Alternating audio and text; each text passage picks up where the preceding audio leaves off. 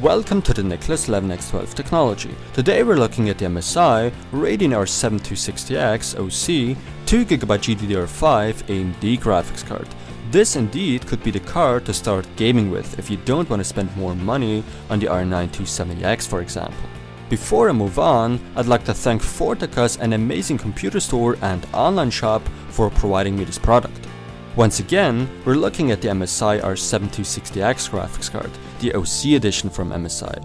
This means MSI factory overclocked that card. 2GB of GDDR5 video memory is offered. On the back of the box, MSI basically gives you more information on the used components and on their MSI Afterburner software. Inside the box, right on top, is the graphics card well protected in an anti-static bag. Underneath is the quick user's guide. There of course also is a driver CD included, but I'd recommend downloading the latest drivers from AMD's website in order to get the best performance out of the card. For older power supplies, MSI also includes a dual Molex to PCIe 6-pin power adapter and a DVI to VGA adapter for older monitors. And here's the card itself, the R7 260X. As you can see, MSI uses a shiny black plastic shroud that sits right on top of the aluminum heatsink.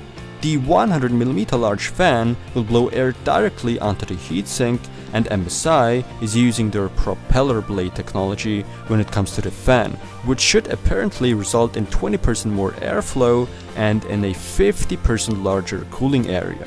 On the side you can see the copper heat pipes, and to power this card up you will require a single PCIe 6-pin power connector.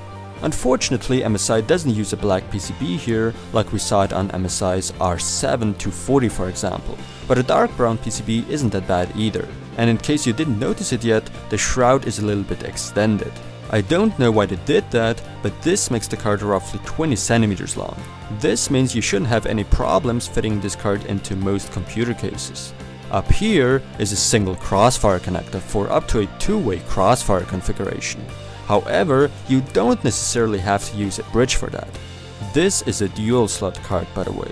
And as for the outputs, there are two DVI outputs right here, one HDMI, and one DisplayPort output. Up here are some ventilation holes. So yeah, the cooler that's used here in this MSI R7 260X doesn't seem to be bad at all. When it comes down to the looks of the card, I can't complain actually.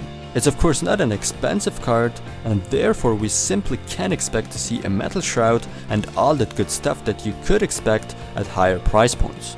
I really like the fact that heat pipes are used here. However, the thing I would have done if I was MSI is use a black PCB instead of a dark brown one. Believe it or not, this actually can make a difference. However, I'd say this card actually can be considered as beautiful. But whatever, aesthetics aren't that important at this lower price point. On to the specifications.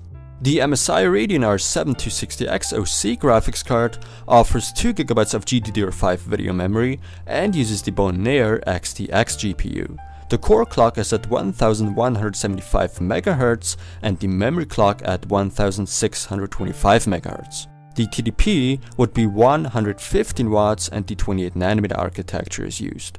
DirectX 11.2, OpenGL 4.3, as well as the new Mantle API supported.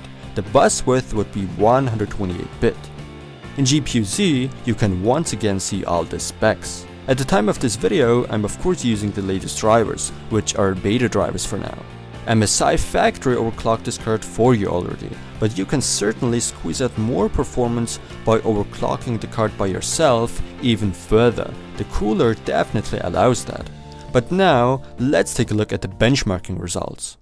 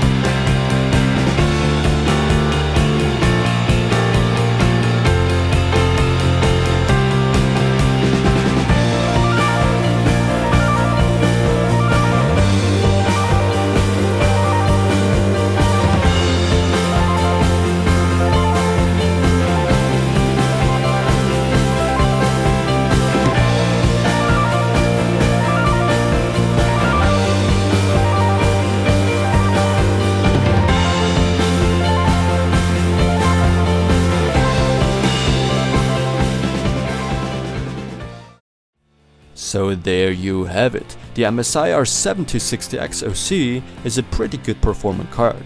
It's not as fast as the HD 7870 or its bigger brother R9 270X, but it indeed offers good performance. If we compare this 260X with AMD's previous generation cards, I'd say it's comparable with the HD 7850. This R7 260X is the first real card I'd recommend to start gaming with. Of course, I ran the games at very high settings for testing purposes, so I can compare it against stronger cards, but this means if you turn the settings down a little bit, you'd end up with a really good and fully playable frame rate even at the 1080p resolution. The cooler does an excellent job at keeping this card cool, and the temperatures remain low even at full load. I personally also didn't really notice the fan in my system, so this indeed is a silent card. The power consumption once again with these newer generation cards from both AMD and Nvidia is higher compared to the offered performance. The R7 260X pretty much consumes as much power as the HD 7870, but still there's no need to worry. When it comes down to the looks, I really like this MSI R7 260X card.